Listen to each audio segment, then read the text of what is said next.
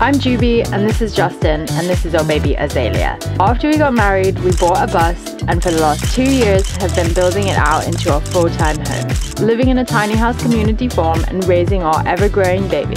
So join us for the ride as we quit the 9 to 5 and begin our travels in our big red pepper.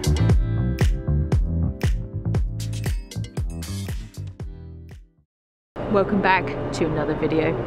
Today we are passing through a town called Ruskin for a few days, staying at a boondocker's welcome, which has been a godsend, and they suggested a manatee viewing center. Just so happens to be, I guess, by this huge electrical plant that is for like the entire of this town. Let's go see manatees, hopefully. And look how insane this electrical plant is. I don't think I've ever been this up close to one. It's scary looking and looks like there's a lot of pollution. It's quite disappointing. Makes me grateful for using solar, but also hopeful to find alternative energy resources. Hi Azalea! How was your nap? Let's roll ski! Welcome to Tampa Electric's Manatee Viewing Center. You are now over the clean, warm water discharge. The white plumes coming out of the power plant stacks are water vapor.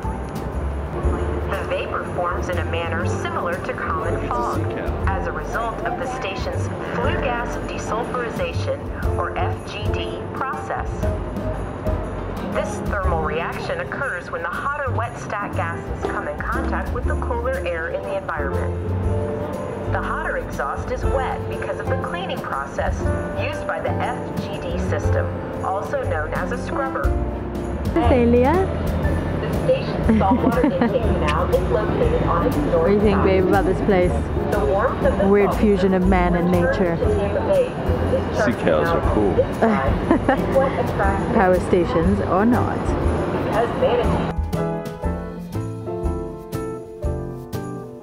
Tell me a joke. Why are manatees called manatees? What? Because they like tea. You know? Zay, that is not a toothpick. Oh my god. Yeah? Manatee.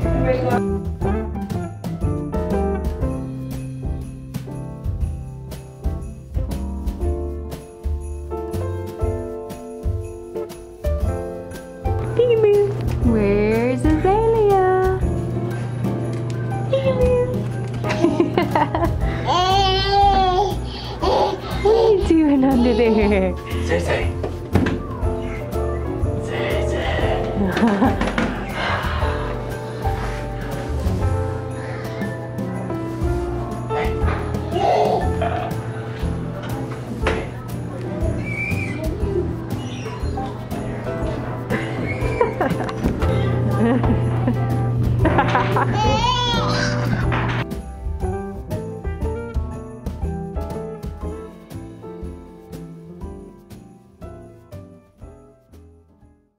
Welcome, friends, to Juliana's Cooking Corner, where she cooks up delicious meals for your pleasure. May I present to you the one and only Juliana. But first, before we introduce Juliana, our favorite guest is here in the studio with us today, Azalea. Azalea, tell me about your life. No wonder our lens is always so gross and dirty. Thank you, Azalea. Now, back to Juliana, right here. Let me just clean this.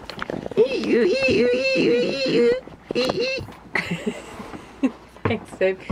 Okay, so you guys have always asked us about recipes and more cooking videos, and so we thought we would bring you a cooking video.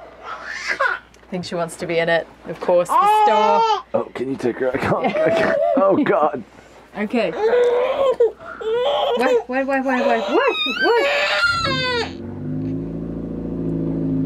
Azalea hates cooking. Just Not kidding. true, she likes cooking. So we've never made this recipe before and we're kind of going off the cuff. We're also kind of been going over budget on food, so we're trying to just use everything that we have. I'm speaking. It's my turn to speak. That's where you're wrong. It's actually Do you want to be in Azalea's it? turn. Does she have a poo? No. So this is what we're cooking. A butternut squash gnocchi soup with mushrooms and collards, and it's gonna be like a creamy coconut base with a slight cheesy flavor. What you're gonna need is your collards, gnocchi, garlic, an onion, Bruised onion. mushrooms, cheap and pre-sliced, although sadly in plastic. Coconut milk. Use some magical fingers around it or something. Butternut squash. Smoky paprika chipotle. Justin's combination of all his favorite spices. Not. And yep, random salt and pepper. Olive oil that's actually vegetable oil, but it would be nicer if it was olive oil. Better than bouillon. Veggie bouillon. Also, nutritional yeast that thanks to Summer and David we call Nooch. Nooch is not advertising or sponsoring this video. We just enjoy it. So with that said, I'm just gonna jump into it. I'm gonna basically start by sauteing the butternut squash. We don't have an oven, otherwise I'd roast it. I'll probably saute the butternut squash and the onion together and then puree that with the coconut milk and the veggie broth in the Vitamix. And then saute the collards with the mushrooms and some garlic, and then throw that all in a big pot and add the gnocchi. Time for an advertisement. This video is brought to you by Dark and Stormy. When you're a parent and you're losing your mind, pour yourself a Dark and Stormy. It'll make your day bright and sunny. Side note, ingredients to the Dark and Stormy are here. Thanks, Jubes. Back to the show. So, if I had been roasting this butternut squash, I would have just like sliced it in half and chopped out all its innards and thrown it in the oven without peeling the skin off. But because we don't have an oven, I'm just peeling the skin off so we can throw it in the skillet and saute it. I'm gonna cube it so that it cooks faster. Doesn't have to be anything special because it's all gonna get pureed anyways. Tell us, what's the secret to an iron skillet? I'm gonna grease your pan. Grease it up and turn it on now, baby. And this is what happens when I cook. I tend to make a really big mess, but that's okay because, oops, sorry. We haven't even touched the mushrooms and there's a mushroom on the floor. That was Azalea. She's the one that ripped open the packet. Zay, what'd you find? Okay. What is it? Is that a mushroom? Can I have it? Oh, thank you. Oh, she wants to eat it. Hang on. Never eat it, wash it. Why are you blowing it? Oil. I'll probably put about a tablespoon of this stuff. It'll give it like a nice kind of earthy, meaty kind of flavor, I guess. Some salt and mix. Throw it in this iron skillet, cover her up and let her cook a bit. Once the pan gets really hot, I'll probably throw in a bit of water and let it steam a bit and cook it faster. Onwards with this, wash it. What video is this? This is a cooking video. You cut it in like really fine slithers. Since we live in a bus, I'm just gonna keep reusing dishes. That can go to one side so I can chop my onion. All alone? What is she eating? Oh, butternut squash. What? Starving. Give her another mushroom. Here, Azalea. It doesn't really matter how you cut it because I'm just gonna puree it. But I do want to saute it with that butternut squash. So I'm also going to throw in a clove of garlic in there with the butternut squash. So you can hit it like this, but I feel like I've given myself issues with my wrist, so I now punch it with the side.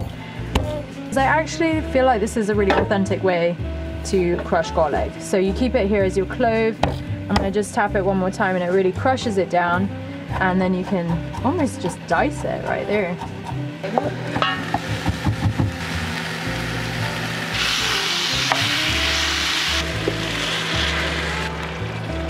We interrupt this cooking broadcast again for a brief interlude for Justin to have a conversation with his sister. And for Juby and Azalea to make a dance party in the bus.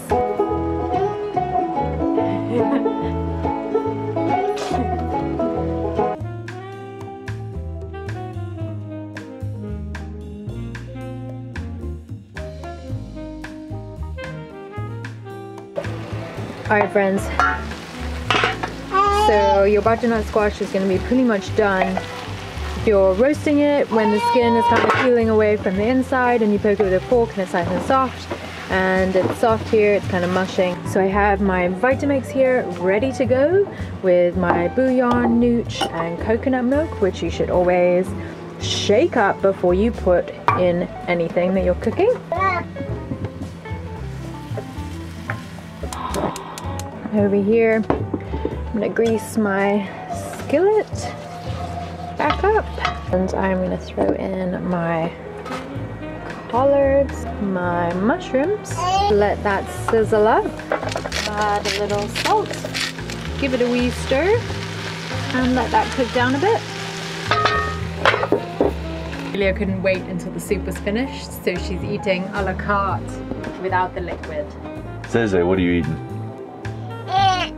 So you have to be careful with coconut milk. Sometimes it solidifies on the surface, which is why normally when you shake it, it helps. Put about 1/4 cup of nutritional yeast. See, with this bouillon, about 1/2 tablespoon. And blend.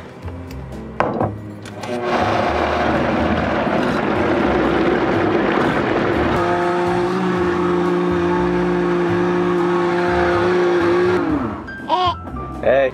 So, as you can see, she's looking pretty creamy and delish.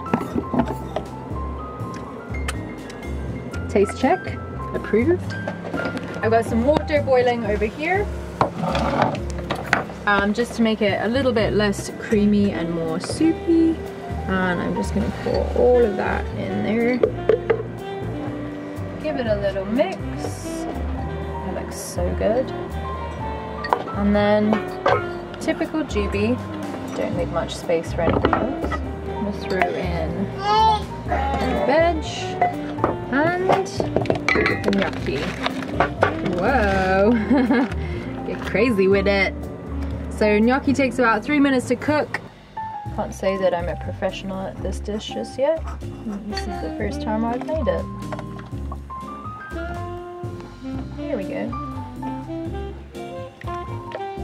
Well friends, there you have it, a butternut squash, coconut cream soup with mushrooms, collards, and onion, garlic, and like a spicy paprika chipotle flavor. Hungry.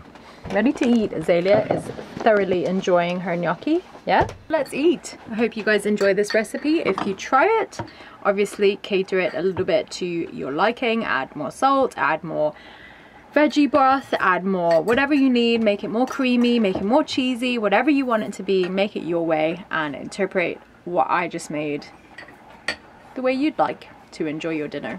And with that, have a lovely evening and we'll see you guys super soon.